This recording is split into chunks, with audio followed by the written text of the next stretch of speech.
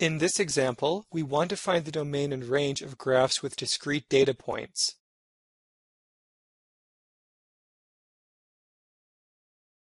In part A, we'll use green bars to indicate all of the x values used by the points.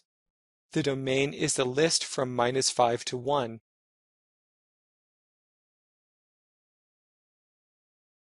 The blue bars indicate all the y values used by the points.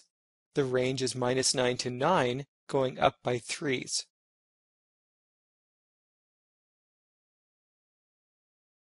In part B, the green bars indicate the x values used by the points. The domain is from -10 to 10, going up by 2s.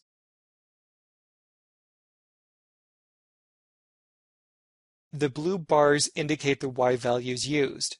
Only one y value is used, so the list for our range contains only one element, -2.